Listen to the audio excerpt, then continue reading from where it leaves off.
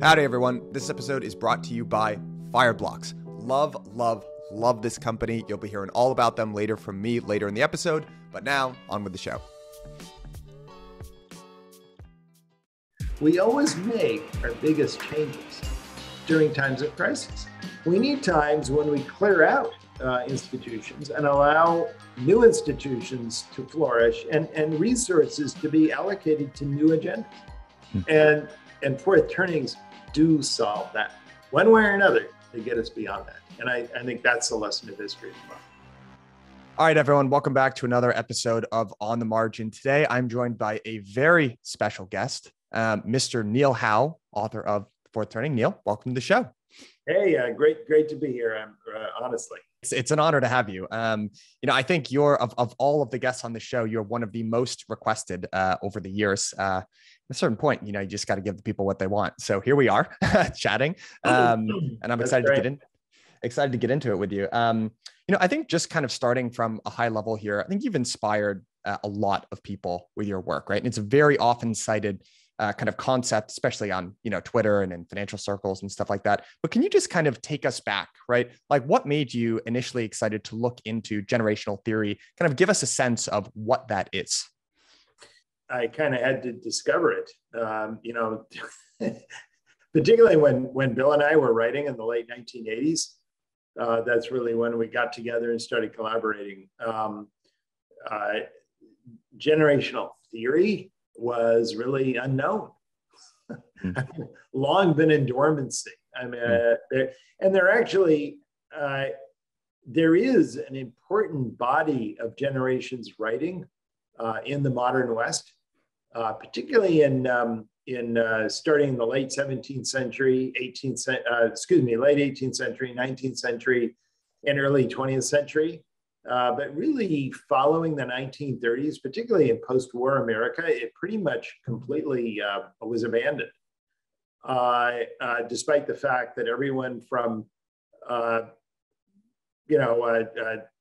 John Stuart Mill and William Dilthey and all these great social theorists and social scientists talked about it. Certainly Ortega y Gasset and Max Weber, and in other words, you go down and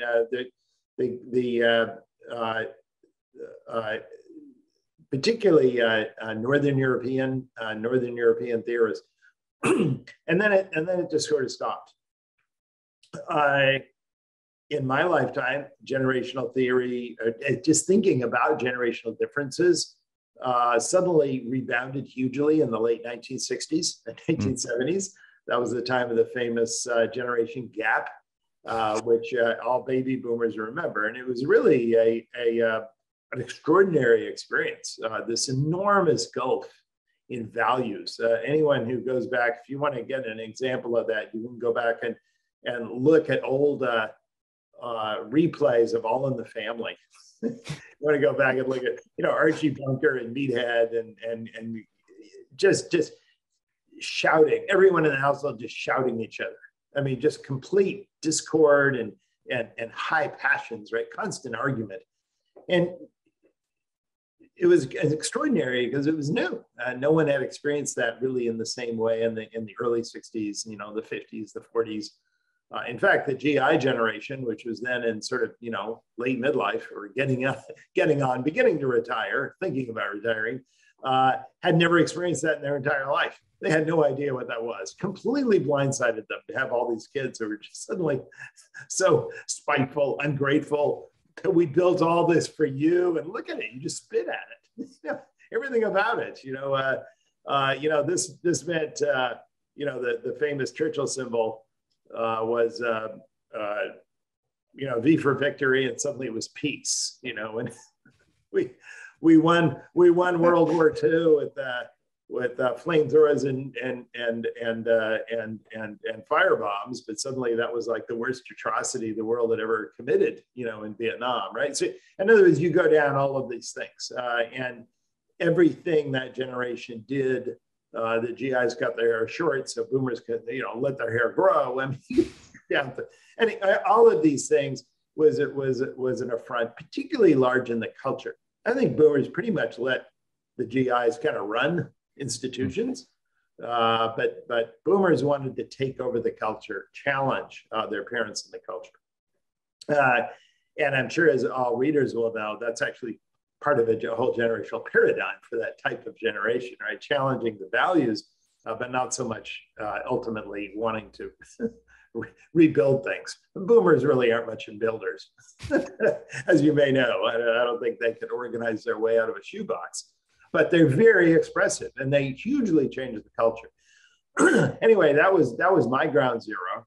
And then all of that went after the big chill in the early 1980s. That kind of went into eclipse. People talked a little bit about Generation X, although that really hadn't been coined yet. Gen X was not coined until 1992 with the Doug Kuplan novel. But that was kind of when Bill and I first started writing. All we wanted to do was talk about the extraordinary differences we saw between boomers who were beginning to enter politics, right, at that time, and the generations which had come before. And just in terms of what they wanted to leave behind, right? This contrast that we had just talked about. At the same age that boomers' parents were, building battleships and founding families, boomers were taking voyages to the interior. They were going to Woodstock. That was the boomer D-Day. Well, that's an extraordinary. So how did that come about? Have we seen that before in history? And really, that's what we wanted to write about. There were a few big books coming out on boomers at the time. There's a famous one by Landon Jones called Great Expectations. Still a very good book, although it kind of it sort of ended in the mid-1980s. It's kind of dated. But if you're sort of interested in sort of the youth of boomers, it's not bad. But my point is that we wanted to look and see a broader view. Why does this happen? And we wanted to look back in history. So we wanted to actually do something that was sort of a look at this sort of succession of generational changes throughout American history. So we went back and looked. We weren't thinking in terms of cycles at all. But we went back and looked, and the cyclical part, the pattern part, was something that simply was sort of like an epiphany. It just constantly came up to us as we looked at the data, because not only did we find that generations going all the way back to the 17th century were very different from each other. That we certainly confirmed, right? People were very aware of the time that different new generations coming of age had very different collective personalities, right? And so that was there. It's huge in New England. I mean, people don't realize back in the 1600s in New England, the sort of the early Puritan generations, my God, the Jeremiahs were constantly about these kids coming along. They're lost. They have no morality. What's happening? They're completely different. And they were different, right? That wasn't just old talking about the young. They were different in ways that actually lasted a lifetime.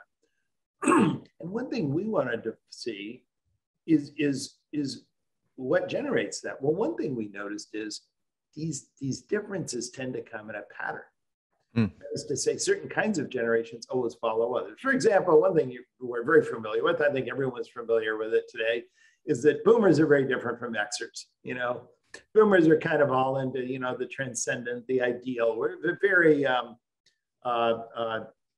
very much into scaling the Maslowian pyramid, sort of going up to the ideal, transcending the material. And if there's anything Gen Xers did, it was like completely undercut that, It was all about, I'm sure many of us who were there in the 70s remember the song Material Girl and you just all the stuff. And, hip hop culture was all about pragmatic stuff. It was about bling. It was about getting rich. It was about succeeding. It was about all the bottom lines of life. And I think one thing that Xers hated so much about boomers is they're just hypocrisy, right? They claim to be all these ideals, but they're just friggin' yuppies, right?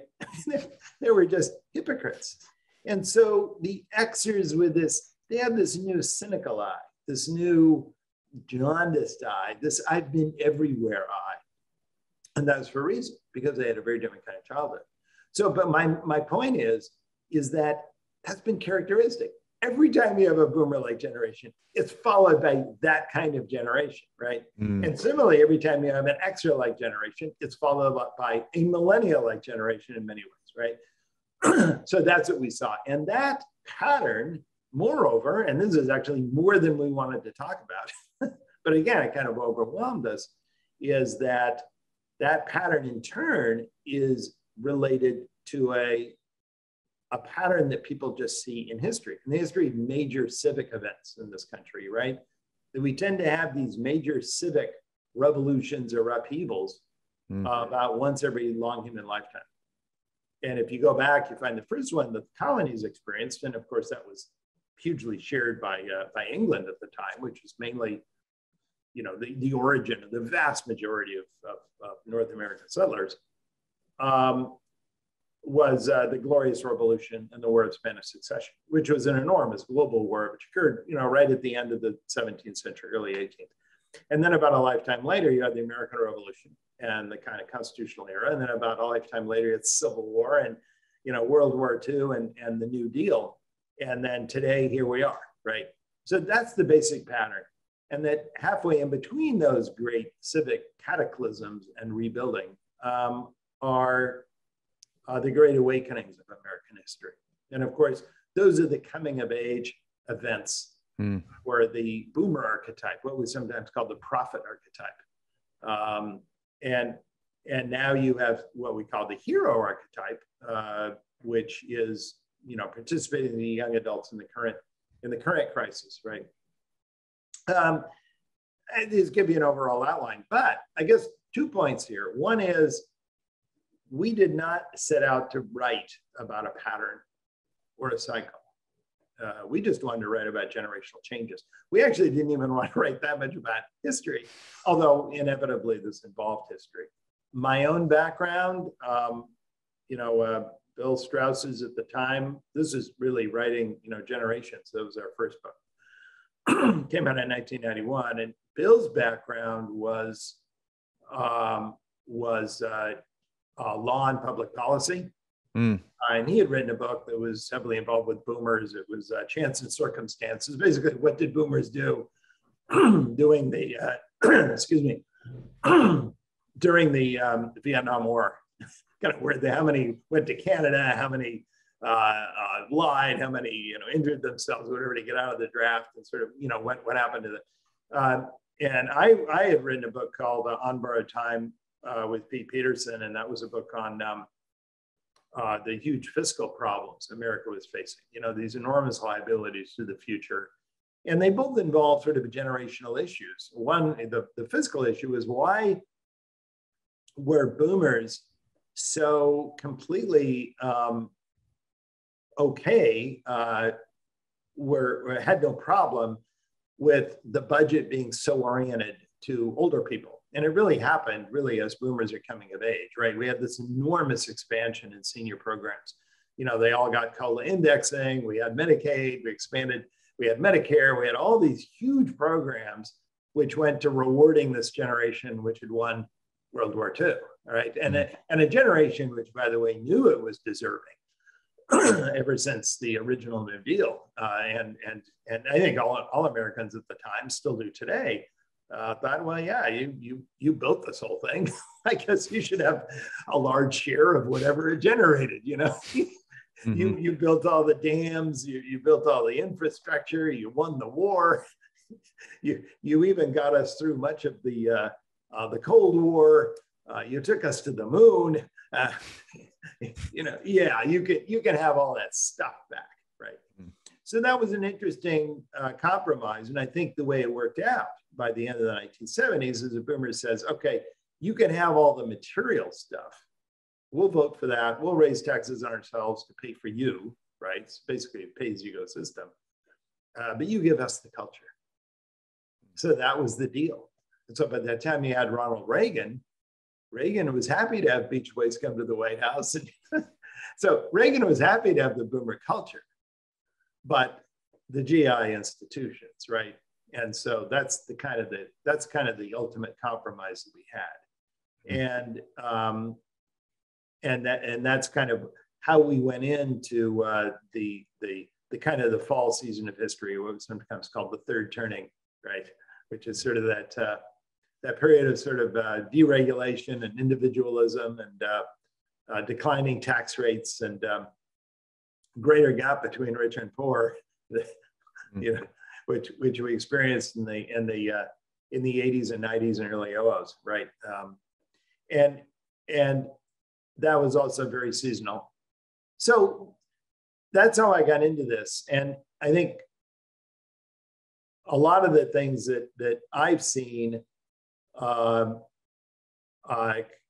in some ways go back to that coming of age experience. I will say that if you want to know my own personal background, and as an undergraduate, I was a literature major. So I was an English lit. I mean, my specialty was Milton. So I studied the 17th century, and later on in graduate school, I studied history and economics. So my major field for a doctorate was history, and I also did all the curriculum in economics. So that was kind of my graduate training. And currently, actually, I'm secretary head at Hedgeye Risk Management. So my clients are actually in markets, and they expect me to know about not just demography, but about how the economy works. So, but to me, I'm very multi or interdisciplinary. I mean, I like to put together different disciplines and look at what each has to say to the other, whether it's religion or sociology or history, economics, markets. I like to see how all these things tie together. One of my favorite things about generational theory in general is it actually rests on this very basic premise, which all of us know and understand, which is we want to rebel against our parents. That's the basic theme, right? That people see in their parents, something like, hey, maybe for the boomers, it's you guys are hypocrites, or, for the GI, it's actually a funny criticism. It's almost like you guys did too well, right? You put us in these little boxes and you've done all this great stuff, but there's an idea of rebellion, which gets carried across generations. And what I love about your work is that you applied that principle and you kind of went way back in history, right? And kind of found this pattern, specifically this kind of 100-year pattern, right? Which tends to end in some sort of crisis, right? My question for you is, there's another, I also consume a bunch of Ray Dalio's work as well. And he describes a similar concept, maybe in different language, right? He calls it the long-term debt cycle. And he kind of describes the short-term debt cycle, the long-term debt cycle all over this line of productivity. But he kind of comes to a similar conclusion for you, which is about every 80 or so years, there's a great deleveraging within financial markets. So my question to you is, I'm not sure how familiar you are with Ray's work, but do you see a connection in between kind of the cycles that we see in markets and the cycles that we see in society more broadly? Yeah, I do, and no, I do follow Ray Dalio stuff, and he he has a big team up at Bridgewater, and my God, he produces a lot of it. So he certainly does. I don't read every single thing that he has out, but I'm certainly familiar with it. One of the things we did in the fourth turning, and I'm actually doing it more in this book that I'm working on now, is creating links, almost like crosswalks between our cycle, which is sort of an overall kind of socio-cultural cycle, right, of these moods, the social moods that we go through, to very specific cycles that people have found in the economy, politics, drug use, family life, culture. So a lot of in other words, everyone working in their own field has found cycles, and I'm amazed at how often they overlap. The economic cycle that I think is most fundamentally sort of in sync and often discussed in relationship with our cycle is the basic K wave, right? Sort of the Kondratiev cycle, and not so much Kondratiev's original cycle, which was heavily influenced by inflation, but sort of the more broad of what's sometimes called the long wave in the economy, which is basically 2 cycles per saeculum. In other words, one of my saeculums, which lasts in the neighborhood of 80 years or more, right? Mm-hmm. And just for the audience, the saeculum, that's the period of time, right? The length of time that these 4 turnings tend to occur. Exactly. Over. So you consider that each turning now, maybe a generation, which is 22, now it may be a little bit longer, maybe 23 years long. So 4 of those together gets you into the 80, 90-year range, right? Got it. And so two contraditive cycles back to back kind of make one of these. And that really explains why our biggest economic crash, market crashes and sort of economic periods of economic adversity basically coincide with the awakenings and the crises. Every half saeculum. So in other words, it's kind of the summer and the winter seasons. The summer season is the awakening, the winter season is the civic crisis. And in fact, you can see just recently, I mean, we're clearly in a down part of the cycle now, with the GFC, the very slow recovery, now the pandemic, and we haven't even talked about where we're going now, but it doesn't look good right at the moment, for a variety of reasons. But my point is that the last period of extremely bad sustained economic performance was the 1970s, early 80s, right? The awakening. And before that, it was the 1930s. It was the last crisis. Before that, it was the 1890s. Was a horrible time, and civil war and so on. You go back, you see these periods of trouble, and this is in sync with the K wave. And so I see the Ray Dalio's dead cycle as more of a super, double K wave cycle almost. That's kind of how I see it. And I must say there are a lot of other cycles which are incredibly in sync. I think one of the most amazing is the cycle of realigning elections. These great elections in which parties sort of realign themselves, which always occurs in American history, either in a crisis or an awakening. I mean, ever since the Federalists and the Republicans through the Jacksonian, tide, which is another realignment and so on. So you go all the way through. And so there are many of these cycles. And I note them, I describe them. I don't, I see them as reflections of this basic social cycle, which is generationally driven. One interesting question, any of these people who come up with these cycles, and believe me, it could be anything from crime to drug use to whatever, they come up with these long cycles that they observe. Why do they happen? What drives them? What gives them a typical periodicity, right? No one has a really answer to that. It's just sort of interesting. We observe the cycle. I mean, realigning elections. Why do they occur? Why don't they occur every 5 years? Why don't they occur every 100 years? Our view contains an implicit explanation, and that is it is generational aging, and that each generation, once it comes of age, takes those values and those behaviors with it to its grave, to a certain extent, right? It doesn't really change after that. It adapts, obviously, and it changes. It gets older. It has different responsibilities as it gets older, but its basic framework of looking at life remains the same. Yeah. And so what happens is that eventually the generation which runs things passes away. And every time you have a crisis, what you find is that everyone who has any living memory of the last crisis is gone. So you wonder why we find it so hard to manage a crisis. Well, everyone that recalls having any impact on it, or who were invested in the kinds of behavior that got us through the earlier one, has disappeared. Well, now that creates a very powerful dynamic. Neil, I completely agree with you. I mean, that concept of generational forgetting, I think, is so powerful. So look, the title of your kind of magnum opus, I'm sure you'll have more magnum opus after, but is the fourth turning, right? And that's the phrase that many people listening to this podcast will be familiar with. And one of the misconceptions, right, about the fourth turning, I feel like, as it's popularly used, is that it refers to one event as opposed to an era. right? So can you just kind of describe for those on the show who might not be familiar, when you use that phrase, the fourth turning, what are we talking about here? And what should listeners be expecting, I suppose, if we're about to enter one?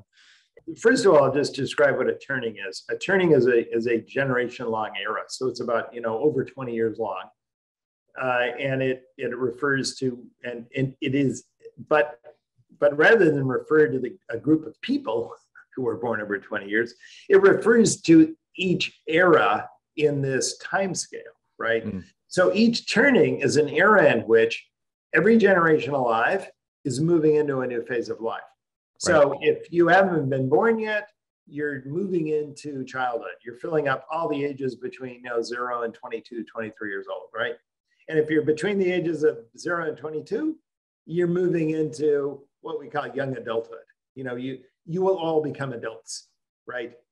And you will be, you'll be sort of the active the sort of source of energy in society. You'll be learning all these new tasks and doing all these incredible things, right? But you generally won't be the age where you're actually superintending or having the highest spots managing institutions, right? We've never had a president, at least elected, who's been under age 44, for example. So we're going to have older people, and that's true even going back, when America was much younger. So we always have older people running the society, and that's kind of the next phase of life, which is midlife. So, those people will be moving up into midlife. Midlife people will be moving up into elderhood. And in elderhood, we now find, people still, exercising often plenty of political power. So you see that this is what we call the kind of the turning of the generational constellation. Every generation is kind of moving up into a new social role, right? And that aging, once you consider that these generations are, have certain characteristics, again, certain attitudes and behavior, changes the social mood. So when you talk about a turning, we're talking about a long era, over 20 years, in which the whole social mood changes as each of these generations, which are in the process of being shaped or have already been shaped, moves into a new social role, okay? Now, the fourth turning is the turning that corresponds to the final phase of the saeculum, right? That's the crisis phase. That's the civic reconstruction phase that we just talked about. These are phases which tend to be associated with a lot of things that scare us. I mean, these are the great financial crashes. These are the Great Depressions. These are the great wars. These are the total wars of American history, right? Historically. These are the, if you look abroad, if you look at examples of fourth turnings in other countries, these are the revolutions. These are the civil wars. Well, including a civil war in our own country, at least 2 or 3 over Anglo-American history. A lot of people don't realize the American Revolution in the colonies was largely a civil war, right, between Tories and Patriots. A lot more Americans killed other Americans during the Revolutionary era than redcoats. Let's make that clear. And it was referred to, by the way, at the time, it was referred to as a civil war in the colonies. The Patriots, though, were the great propagandists. Winners, though, was right history, right? So we described it as a revolution. Anyway, that's the way we like to think about it. It was a pretty bloody civil conflict. Yeah. But my point is that these periods are periods of great kind of civic creative destruction. And we fear them, right? I mean, we fear them. No one wants to go through these periods. But I would say that they're essential almost for institutional change, and maybe I should say this, institutional revitalization, or the rejuvenation, can I say, of institutions. Yeah. Institutions become sclerotic. They become old. They become totally overcomplicated. They become dysfunctional over time, right? They become like a ship covered with barnacles. They no longer function. And so occasionally we need to go through periods where it's kind of like, rivers need floods, clear stuff out. Forests need fires, to clear out underbrush. Society is the same way. And We need times when we clear out institutions and allow new institutions to flourish and resources to be allocated to new agendas. So I regard fourth turnings as crises. Yeah, they include periods punctuated with periods of extreme crisis, right? No one likes to go through a depression or a major power war. On the other hand, they are also periods of tremendous, rapid institutional growth in which society can solve collective problems, which in other problems seem to be insoluble. And I think that's the plus side. I think one of the, and I should just say this is kind of a corollary to this. We often think this is a commonly held impression that the best time to make big institutional changes is when we're affluent, on a sunny day, everyone's feeling great. Well, this is okay. Now we have the resources, we have the, our warehouses are filled with grain, right? No one's going to starve. We all feel great about ourselves. Now is the time to make big changes, right? We never do. That never happens that way. We always make our biggest changes during times of crisis. And it's interesting. We founded Social Security, which completely laid the cornerstone, and actually many of the programs that underlie today's welfare state, right? Everything from what we used to later call AFDC or ADC to food stamps to SSI to Social Security. We didn't quite get to Medicare yet, but my point is that all of these programs were part of the Social Security legislation passed in 1935. A great time, right, to create huge institutional changes.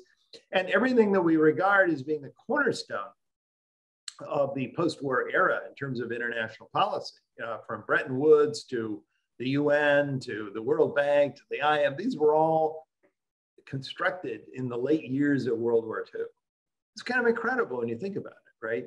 At a time when we're devoting all these resources for immediate survival and winning a war, a lot of people were dying. We are creating these incredible long-term institutions.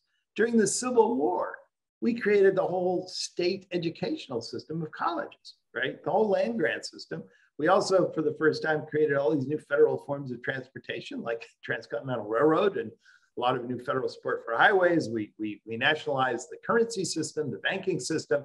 We did all of these incredible things, which took us into the new industrial era. We did it during the war. That's my point. And again, when you see, when we do these things, we wrote and passed and ratified our Constitution at a time of grave crisis, when we thought that the states weren't united at all. They were about to fly to pieces. I mean, individual states were making treaties with Spain and France and England. I mean, it was a terrible period economically and in terms of complete civil discord in this country. And yet we ratified this Constitution, which we actually created our kind of unitary system of government in this country. But my point is, we never do those things in a time of peace and prosperity. To the contrary, we're always fighting. We always get incredibly angry at each other, when things go too well, and the country becomes extremely divided. I do think that in this current period, we see a tribalization of life in America. I think what worries a lot of people is this tribalization, maybe into two huge tribes, which are opposed to each other. This is kind of the whole red zone, blue zone phenomenon and the sort of polarization of opinion in the United States. Civil war is a threat. It's amazing to me, if you go back 10 years, civil war was not on anyone's radar screen. No one surveyed for it. No one polled on it. No one wrote about it. Today, just in the last year, there have been like 3 or 4 really on sociology of civil war, likelihood of civil war in the United States.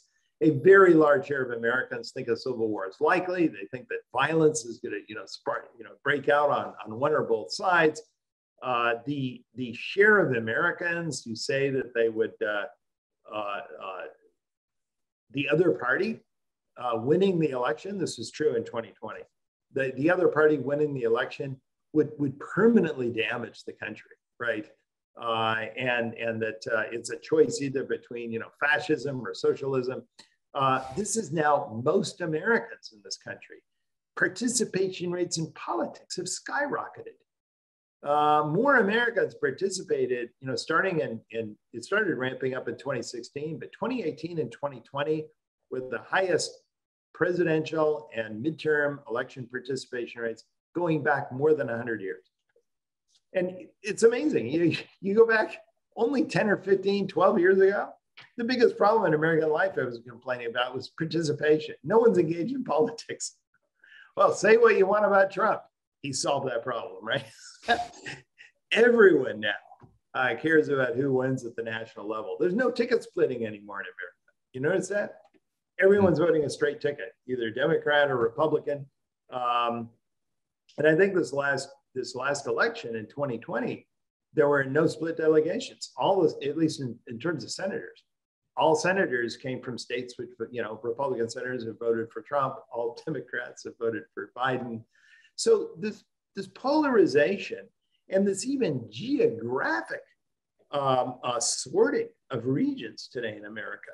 There's a great book on this, by the way, by Bill Bishop called The Big Sort, came out. He's actually doing a new version of this. But the fact that Americans today are self-sorting. I mean, everyone's moving to, if you believe in the blue zone, you want to be with your own tribe. If you believe the red zone, you want to move to your own tribe. So this sorting is going on in America. And what it's doing is creating more extremes in each area, right? And they begin to amplify each other's views until absolutely no one who lives in a Trump region knows anyone who voted for Biden or vice versa. And I think that's increasingly common. So this is a dangerous, I think everyone agrees, this unsettles almost everyone. And Americans now are becoming very pessimistic in their long-term forecasts about what's happening to America in that regard, right?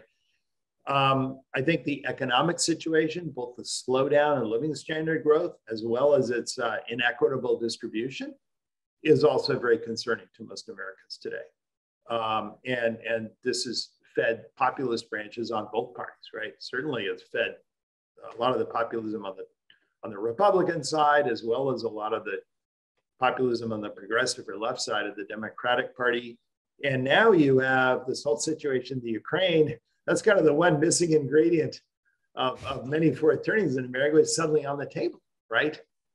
Suddenly now we're worried about a great power confrontation.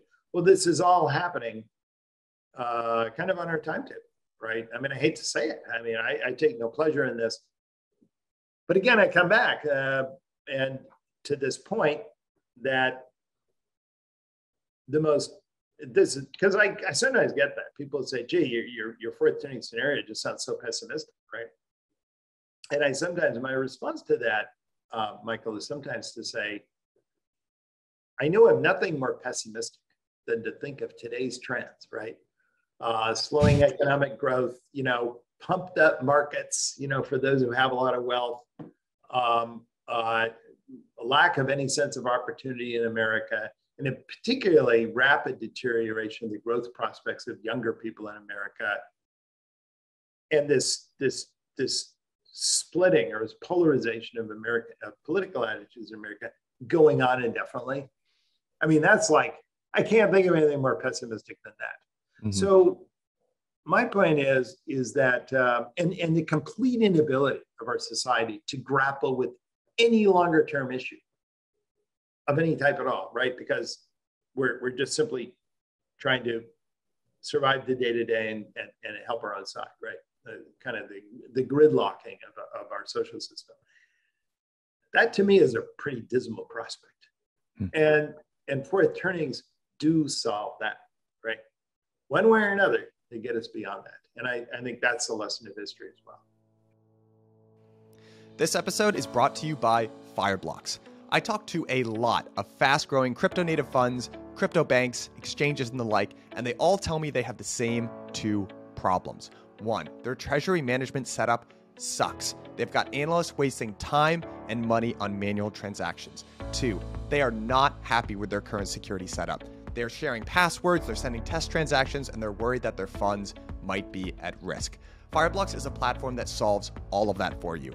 They are a one-stop shop portal which automatically plugs into exchanges, trading venues, etc. They source deep liquidity and solve everything from day-to-day crypto transactions all the way down to complex DeFi strategy. And the best thing about Fireblocks is that they offer scalable solutions with industry-leading technology. Doesn't matter if you're a 2-person crypto fund or a 2,000-person crypto exchange, these guys have you covered. And the last thing that I'll say about this company is that I have known them for years. They are a high-integrity team. They ship product like no other. I would trust them with my own funds. So, click the link at the bottom of this page and tell them that I sent you. Very, very important that you click the link at the bottom here. Otherwise, they're not going to know that I sent you, and then how am I going to get credit? So help a brother out. Click the link at the bottom of this episode. Tell them I sent you. I think I read, right, your sort of prediction was, right, the fourth turning of this particular saeculum was going to start around 2005, right? So I guess my open question to you, right, a lot of little problems going around, right? We had the great financial crisis, we had COVID, we have the war breaking out in Ukraine. Do you view us as being in a fourth turning right now? And my second question to you is, because we've been kind of dancing around this topic, is, a lot of the wackiness, I think at least in America can kind of be traced to, and globally as well, is central banking and monetary policy, right? Ultra loose accommodative policy, which has led to these pumped up markets and inequality and all that kind of stuff. So 2-part question. Do you think we find ourselves in a fourth turning right now? If so, what is the role or connection, if any, with central banking in that? These are both good questions. The answer is yes. We're clearly in a fourth turning now, or what I call the crisis era. And I think it started in 2008 with the GFC. That's by far our worst financial crash since the crash of 29.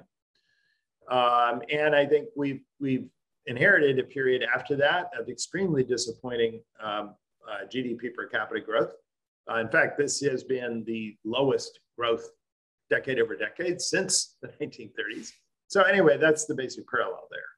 And I think, and then of course we've had additional shocks after that. We had the pandemic recession, and now we're headed into this very disturbing era. And I would say all those things sort of in the economic framework have been matched by this weirdness in our adjustment to lower economic growth, which is keeping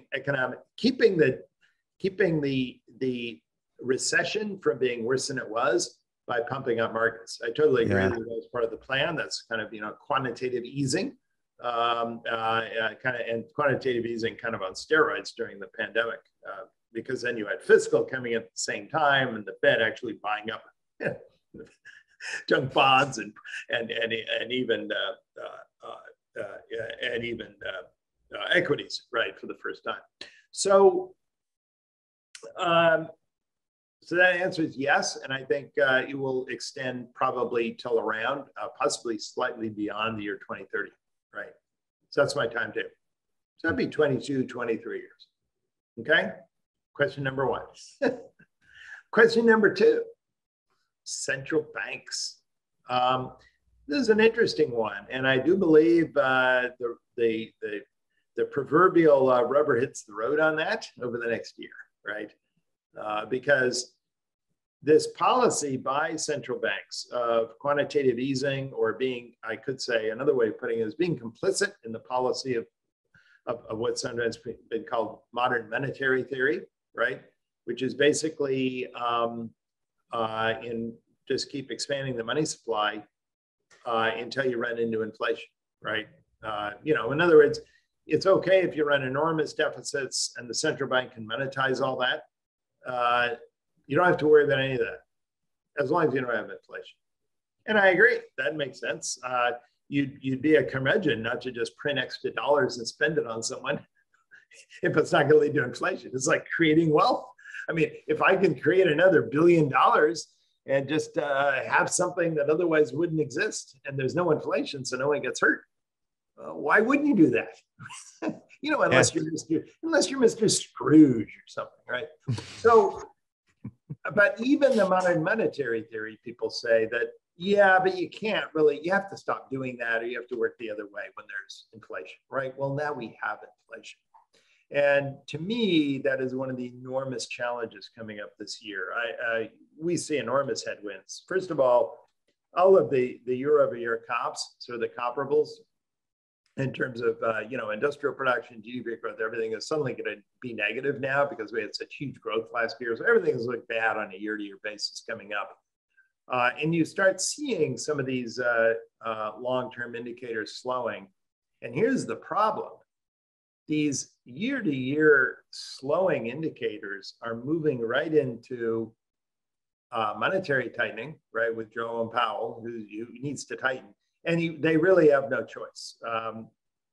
Powell is now confirmed at the Fed, and I think no central banker wants to go down in history as being known to the guy who failed to control inflation and set in historic crises later on. He doesn't want to be the next, Arthur Burns of the Fed, right? Who then required a Volcker later on. I think he wants to be the Volcker now, right?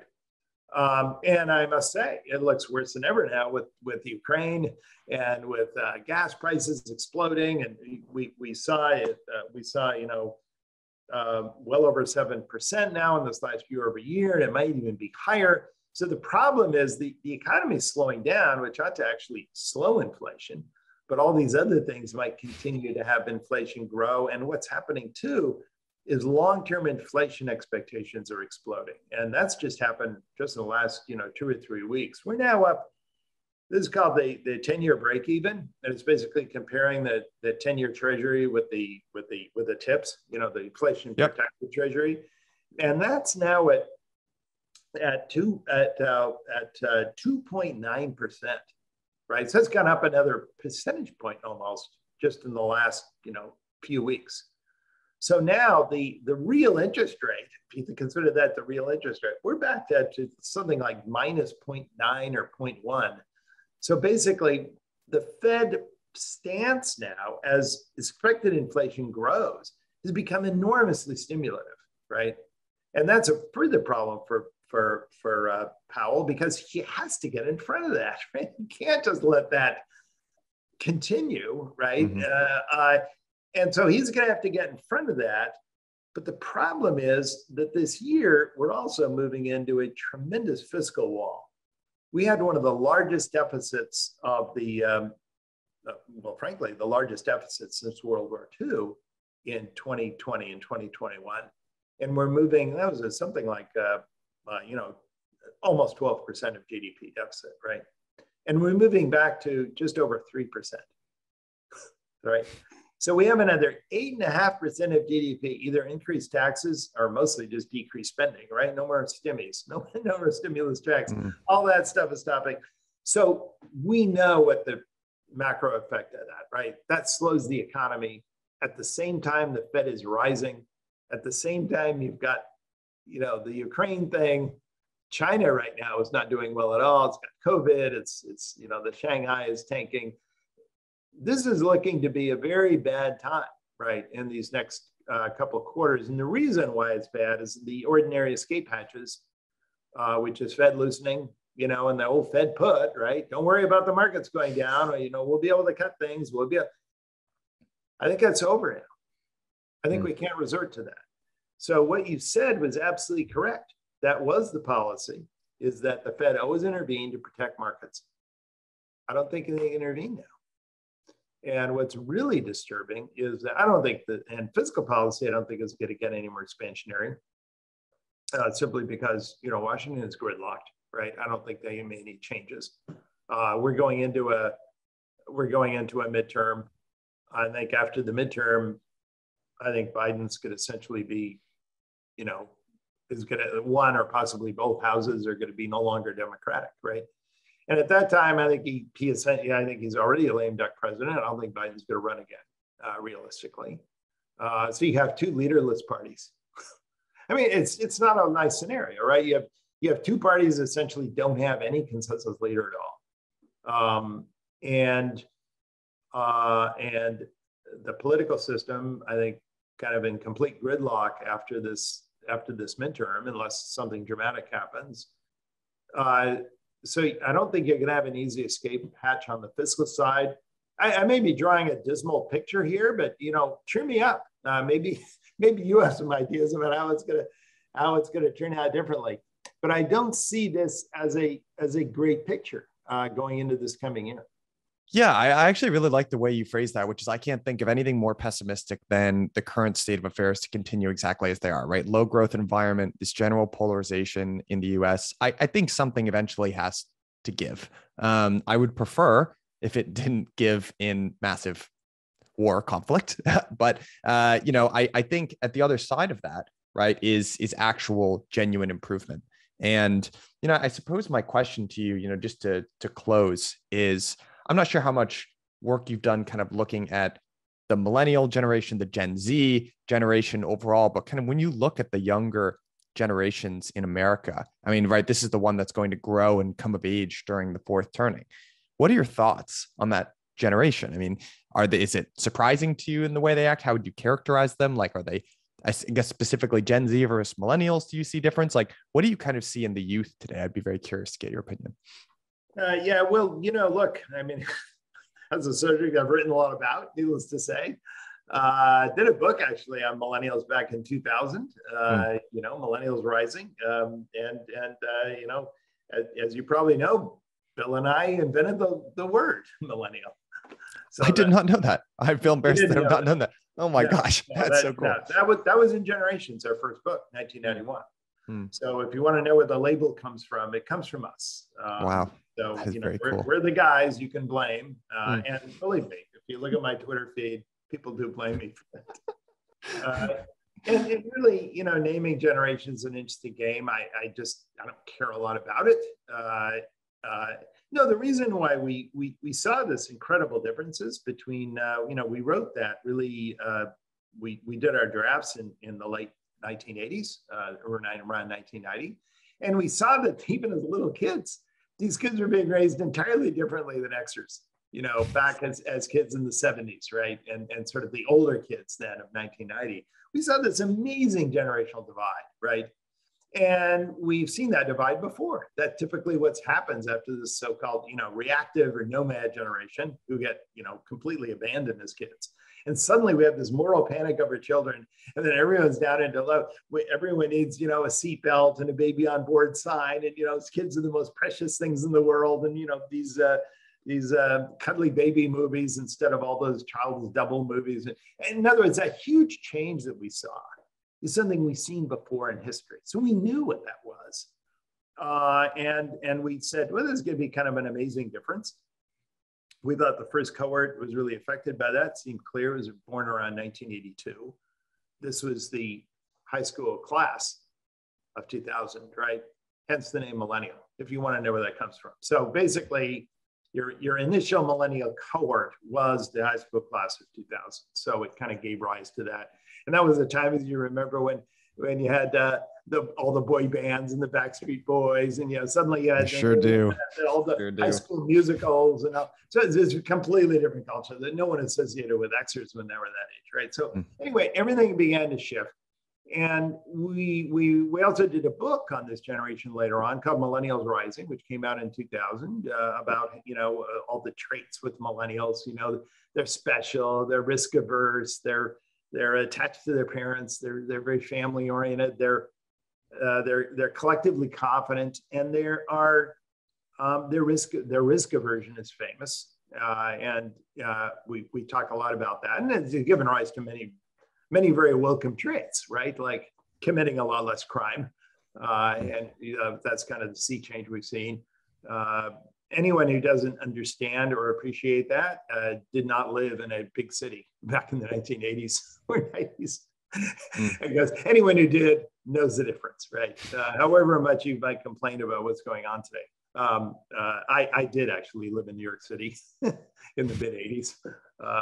So we've seen these huge changes, and I think that they will. I think the only frustration from millennials is how their potential for teamwork. I think that's another aspect of this generation, the strong ability to band together and do collective things, and to want to do collective things, right? Organize, has been completely untapped by older generations, right? There's no way in which younger people are asked to do things for the community, really, except go out and volunteer kind of on your own, right? but there are no institutions which really encourage that. I mean, even military is now sort of mercenary. It's sort of, we hire a select bunch of people to go out and do these things. I think actually it's fascinating. One thing I've seen millennials really respond to are all these videos in Ukraine of these guys saying, yeah, I used to be a cook. I used to be a poet. I used to be a healthcare worker, but now I'm fighting, and they get 30 seconds instruction as how you use the Kalashnikov, and a bunch of bullets, and they're off to the front. I think that has been an absolute epiphany for millennials. It's like, yeah, just people like us, we're suddenly being asked to participate in something bigger, right? And I think that's been sort of an interesting insight into what makes what's happening in the Ukraine so fascinating is ordinary citizens can make that difference. And I do think that's the tragedy, but that's another thing that the fourth turning solves, because ultimately it cannot help but give this generation an opportunity, although many of them, albeit a somewhat belated one, the same was true of World War II, by the way, to fulfill those ambitions, to do something profound, to actually change their community, this country, possibly even the world, rather than just spend all your time, for some boss, improving their, brand attractiveness on some BS product that nobody cares about, right? I'm with you. Part of what you said just really resonated. So my grandpa fought in Iwo Jima in World War II. I recently learned from my mom that he left college with one semester left to go volunteer to fight in the war. And that blew my mind, because I just can't imagine doing that. I can't imagine what he must have felt like at that time, because that's such a foreign feeling for me, I suppose. It was just a very stark reminder that, like, man, it must have just been a really different national feeling at that given point in time. Well, remember that, America, it wasn't like any of the kinds of conflicts that we've seen in our lifetimes, right?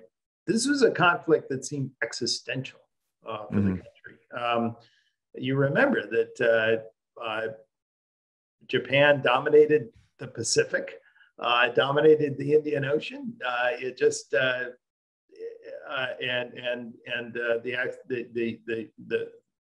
Germany and Italy, it completely kind of wiped out any opposition on the mainland Europe, and it was moving into the Soviet Union. It looked as though, FDR did that in his fireside chats. He talked about how once Britain goes, here are the various ways in which the Germans could kind of come into Greenland. Are they going to come over into Brazil? And, we don't have any effective Navy. We don't have any effective to stop anyone from doing anything right now. And it was existential. And I think the other question was, if there are no other democracies in the world, right, which at that time we were practically just down to us and a few other, Anglophone countries like, Canada and Australia. But the question was, who would help us anymore? Right. And so there was this great, and I think there's a little bit of feeling about that about Ukraine. The sense that we waited so long to respond. We looked the other way. We really didn't want to see it, right?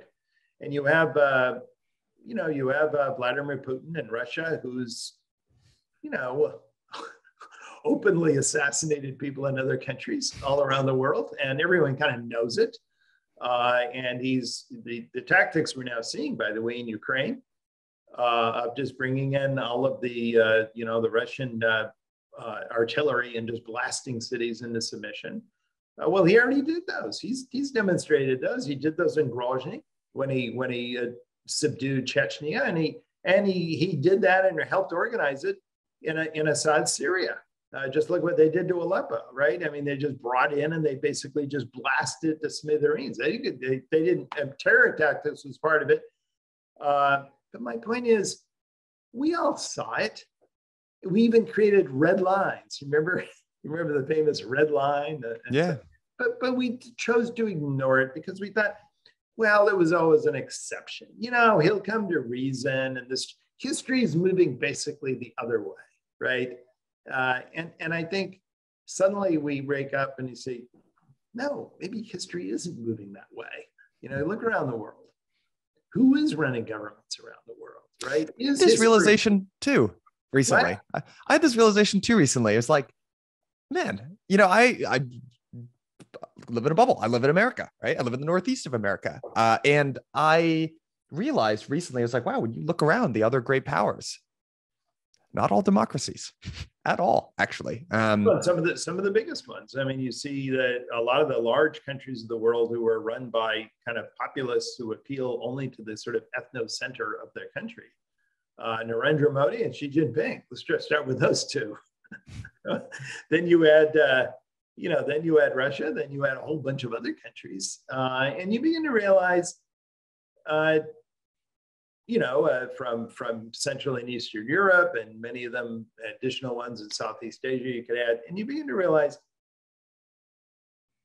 this is not where history has to end up, right? And that, and by the way, this millennial quest for order and for security and for the collective can be answered by an authoritarian regime as well as by a democracy. Don't assume that these traits necessarily lead to a democracy. And in fact, I would say that these millennial attitudes we notice, right, of wanting more collectivized social systems and more security rather than just always opportunity is global in these younger people. The greatest distrust now with democracy, if you look in the Cambridge University has a wonderful democracy index, and they'll just show you the greatest dissatisfaction was with younger people. They're the ones who most believe that democracy does not do anything for them. It just, it empowers older and richer people, right? Mm-hmm. And so this move toward the collectivist is not just, it's not that only the young are participating. I'd say the young are actually out in front in this in many ways. The real question is not whether we won't in some ways collectivize certain things, but whether that's going to be orchestrated by a democracy or not. See what I mean? Neil, I could keep talking about this with you for hours, but unfortunately our time is running to a close here. Guys, listeners of the show, I highly, highly recommend you check out Neil's works. You can probably hear it in my voice. It's been a fascinating conversation for me. Neil, if folks want to find out more about you and what you do, what is the best way to do that? Look, we have a retail product. I'd say most of the people I talk to are institutional investors that we do through a Hedgeye. So that's actually HEDGEYE. And I have a product called Demography Unplugged that comes out daily. So if you're interested in that, you can subscribe.